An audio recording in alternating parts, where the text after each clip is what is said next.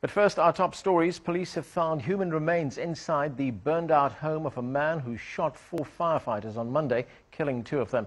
It's the latest twist in a bizarre story. Violence is rearing its ugly head in this community, everywhere.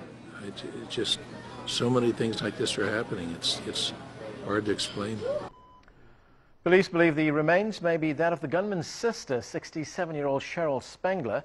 She shared the home with her brother William. Investigators are still trying to figure out what caused him to intentionally set a house on fire, then shoot the firefighters who responded to the scene.